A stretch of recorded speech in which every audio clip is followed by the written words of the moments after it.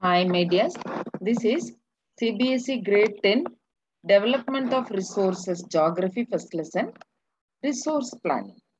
What is resource planning? What is the meaning of resource planning? Why we need resource planning and how it has been implemented in India.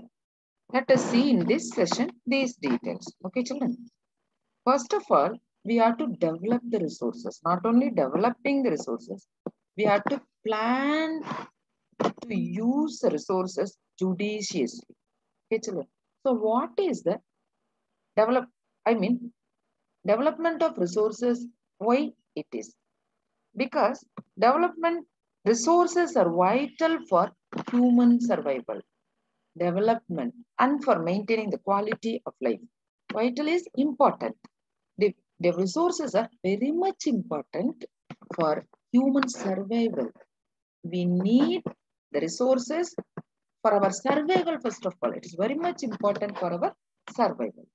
And for the development, we have to develop. Not only the survival is our motive, we have to develop, no? And for the maintaining the quality of life. Surviving is a basic that should be developed and that should be qualified. Can you understand, children? So resources are very much important for our survival and our development, and we can live the quality life. Okay, children. So what is resource planning? Let us see the meaning first of all. Okay. So overutilize. Why resource planning? Overutilization of, you may have questions, 3 more questions from the board asking that why resource planning is necessary, or overutilization of resources leads to, what are the disadvantages of overutilization of resources, what are the problems faced by the overutilization of resources, any kinds. So these 3 things you have to answer, medias. So overutilization of resources are available naturally because of our greediness of few individuals. See, God has created everything for human beings. If we use it for our own use, that will be enough and more than enough. But for the greediness of the few individuals, they are overutilizing the resources, and it resulted in depletion of resources, that is deterioration of resources. Okay, children. So what is overutilization of resources led to many problems. What are the problems? See, depletion of resources for meeting the greed of few individuals. It has been created for everybody. But the greedy individuals, few individuals, they started exploiting the resources to earn much wealth. Okay. So overutilization resulted in depletion of resources in few hands. Then concentration of resources. Because of this, it divided the society into haves and have-nots. That is, the people, those who have resources, and the people, those who have not resources. Okay. That is, it widens the economical gap between rich and poor, economical disparity. It enhances the economical disparity, that is rich and poor. Okay, children. So first thing, depletion of resources. Second thing, concentration of resources, that widens the gap between rich and poor. Then the third level, it's global ecological crisis. What is ecological crisis? It led to global crises such as global warming, depletion of ozone layer, pollution, land degradation. These are the problems arises because of the overutilization. Okay. So what are the reasons for the, if you use overutilize the resources, we have to face the problems. So now you could have understand that many problems we face now, like global warming, depletion of ozone layer, pollution, land degradation, everything because of the human beings' greediness, exploiting the natural resources, overutilization of the resources. Okay, children. 3 problems we have to face: depletion of resources, concentration of resources in few hands, global ecological crisis. Okay. So we have to plan how to use the resources. We have to use the resources, and also it should be saved for the future. Okay. How to use the resource, we have to plan it. Everything, whatever we do, should be planned, no medias. So, what is resource planning? Any planning is a technique or skill of proper or judicious use. Okay, any planning. So, resource planning here means it's a technique or it's a skill of proper or judicious use of resources. What is judicious?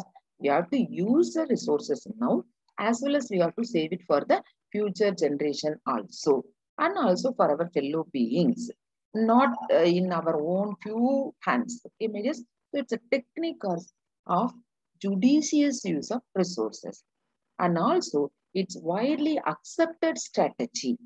Planning is widely accepted strategy for judicious use of resources. So in short, resource planning is a technique for judicious use of resources, which is widely accepted strategy. Okay. Why resource planning is in India? I mean, resource planning is important in a country like India. Because a country like India, we have diversified resources.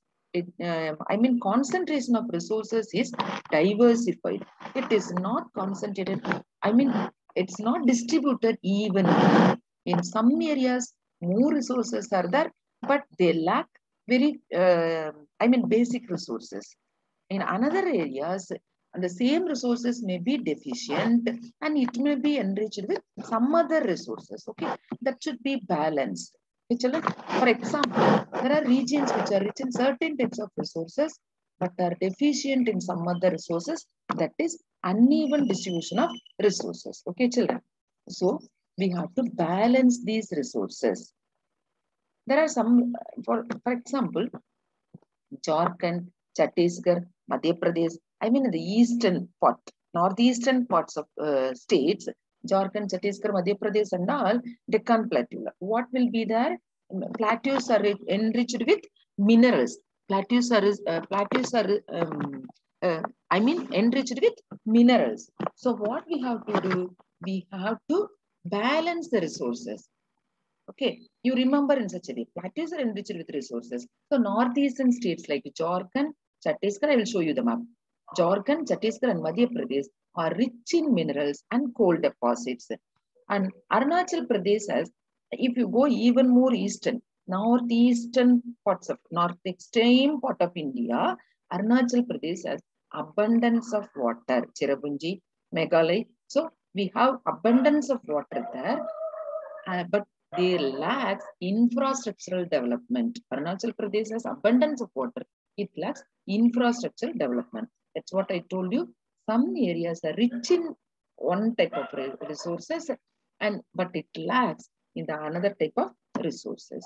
See, if you see the map, you can understand. See, children, in the Rajasthan and all, Rajasthan is enriched with solar and wind energy, but it lacks water and other resources. Okay. And you see, Madhya Pradesh, Chhattisgarh, Jharkhand, and all these areas are enriched with coal deposits, coals and minerals. Here, if you move on to the easternmost part of India, I mean Arunachal Pradesh, it's full of water, abundance of water, but it lacks infrastructural facilities. So, the minerals in these areas, I mean Madhya Pradesh, Jharkhand, Chhattisgarh, should be distributed evenly to entire nation. I mean all parts of the India.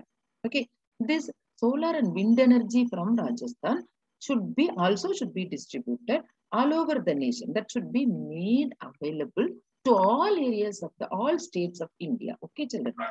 So we have to plan for the balanced distribution of resources.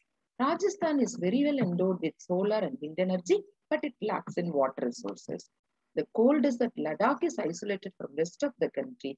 It has rich cultural heritage, but is deficient in water, infrastructure, and some vital minerals.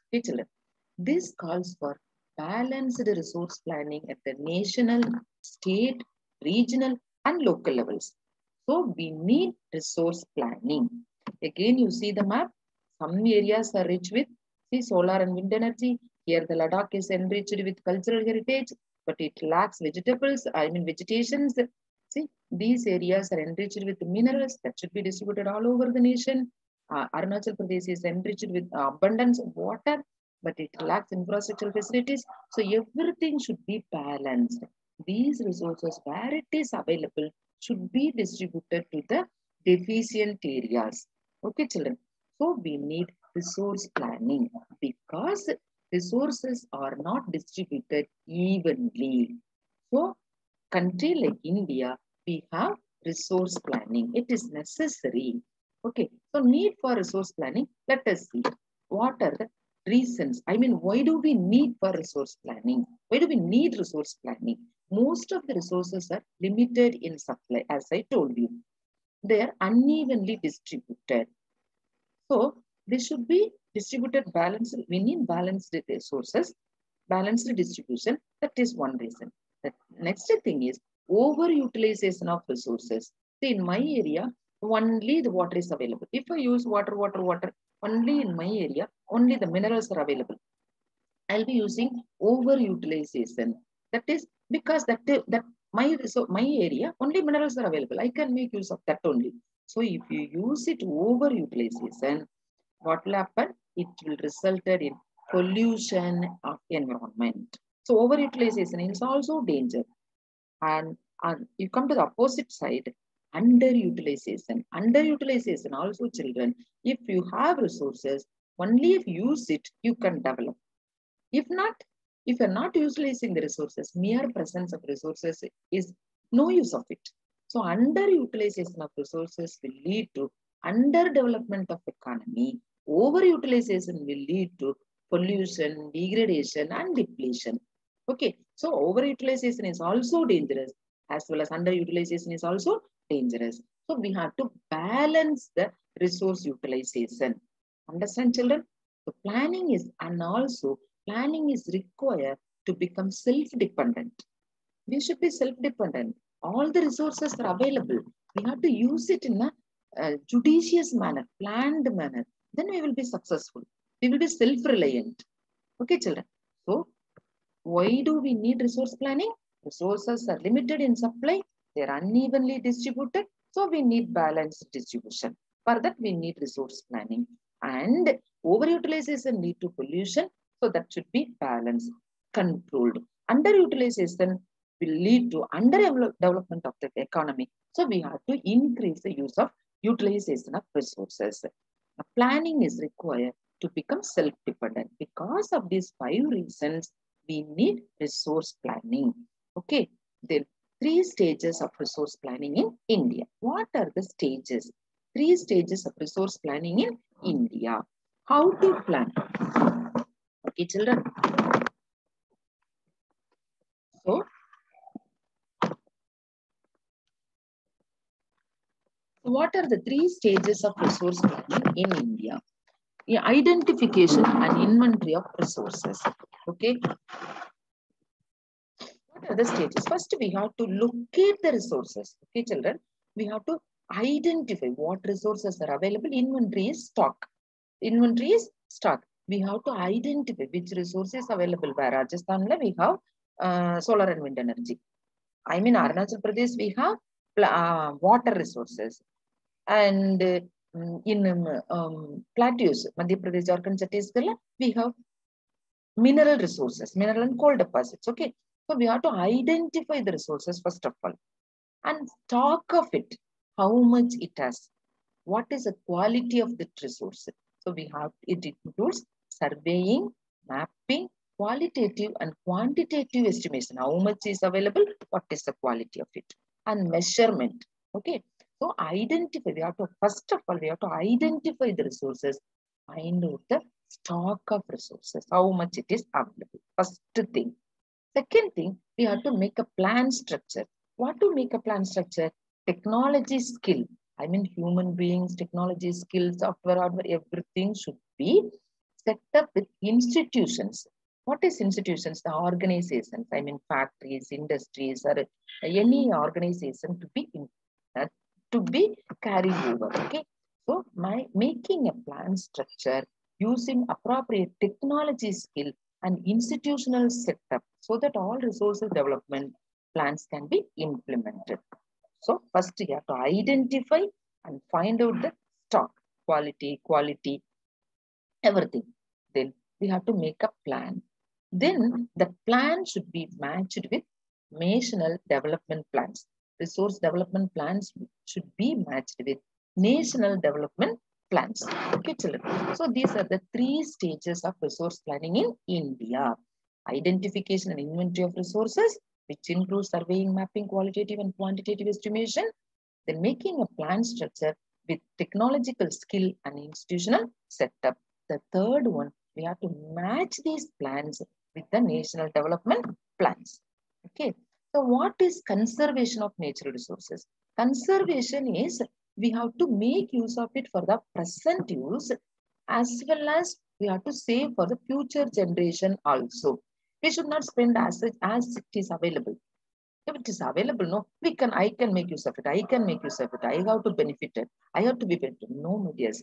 That should be saved for the future generation also.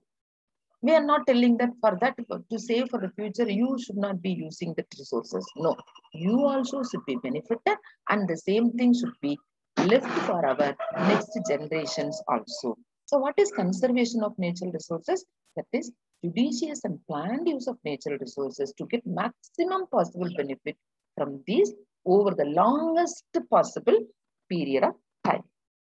Why resource conservation? Why to conserve the resources? We have already seen that resources are vital for our economical development, for any developmental activity. Without resources, we cannot develop. Okay, so resources are vital for our development, any developmental activity. Irrational consumption and overutilization of resources lead to socio-economic and environmental problems. At the beginning of this session itself, we have seen, and to overcome these problems, we need conservation of resources. Resources are vital for development. Irrational consumption will lead to socio-economic and environmental problems. To overcome these problems, we need to conserve the resources. Okay. So Gandhiji voiced out that about the resource conservation. He told that there is enough for you may have questions, my dears, with this quote. Only they'll give you this quote. Who quoted this and explain this? They will ask you in the board exam. You will have 3 mark question or 5 mark question. Even sometimes you can expect. There is a need. There is enough for everybody's need and not for anybody's greed. As I told you, God has created the resources for every human beings, but not for anybody's greediness. Okay. He placed the greedy and selfish individuals as culprits. They are the reasons for the depletion of resources. They are the reasons for the global ecological crisis. He blamed these greedy and selfish individuals. Okay. He was against mass production and wanted to replace it with production by mass. What is mass production and production by mass? He was against mass production. Mass production in the sense, a few people, because of the selfishness and greediness, they started exploiting the resources. So production, but mass production by few individuals. One person or few persons producing in mass. I mean, for example, solar and wind energy, we can take, or else mines, coal mines, or coal mines, let us, for example, only, no. So coal mines, only few individuals are extracting. That is mass production. That will result in haves and have-nots. I mean, economical disparity. So Gandhiji was against mass production. That should be replaced with production by mass. What is production by mass? Many people. For example, 100 tons of minerals are extracted by one person. That is not good. If 50 persons extracted the same 100 tons, not by only one individual, if the same 100 tons of minerals, if it is being extracted by 50 individuals, so it is by production by mass. So 50 individuals will be benefited. Can you understand, children? So he was against the mass production and supported the production by masses. That should be encouraged. That means all should be given equal opportunity for utilizing the resources. At the international level, what happened for the development of conservation of resources? What are the steps taken at international level? So at the international level, the Club of Rome, the Club of Rome, it was first time it it was conducted and it advocated the resource conservation. In the international conference held at the Club of Rome, that the first time in 1968, which advocated the resource conservation. The first time the resource conservation meeting was held at Club of Rome in 1968, even after our independence only. Subsequently, the second time, subsequently 1964, I mean after 7 years, after 6 years, Gandhian philosophy was once again presented by Schumacher in his book Small is Beautiful. That is not production by mass production, production by mass. Schumacher in his book, Small is Beautiful. That was once again, Gandhian philosophy was once again presented. The third thing, Brundtland Commission report.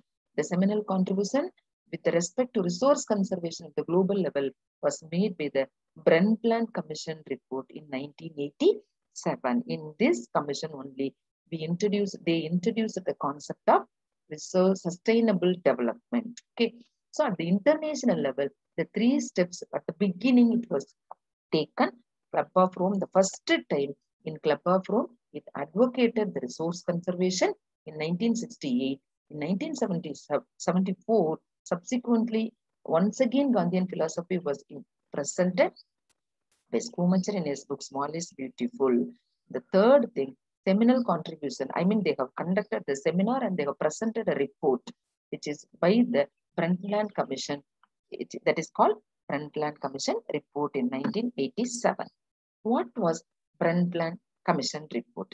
This introduced the concept of sustainable development. Now we are telling that no, often we are using the word sustainable development, no, which is we have to make use of the resources for our now at present time as well as for the future generation. That is called sustainable development. This concept was first introduced in the 1987 conference that they have conducted the seminar and they have submitted the report by the Brundtland Commission. There they have first time introduced the concept sustainable development. It advocated as means for resource conservation in a book, Our Common Future. So another significant contribution was made at the Rio de Janeiro, the Earth Summit at international level. In that, more than 100 countries leaders participated and they discussed the global ecological crisis like ozone depletion and global warming at Rio de Janeiro, Brazil, which was conducted in 1992. So these were the measures, these were the things taken international level. So resource conservation measures at international level, it is concise. Club of Rome advocated resources conservation in 1968. In 1974, Schumacher emphasized Gandhian philosophy in his book Small is Beautiful. Brundtland Commission introduced the concept of sustainable development, and the fourth one is the Rio de Janeiro at Brazil. The first International Earth Summit was conducted in 1992.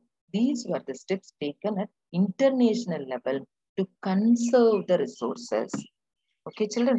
So let us see once again, let us consolidate what is resource planning. Why do we need resource planning? We need resource planning. What is, why, how it is implemented. Why do we need resource planning? Resources are important for human survival, first of all, for the development and for the quality of life. Anyway, we should not live. We have to live a better life.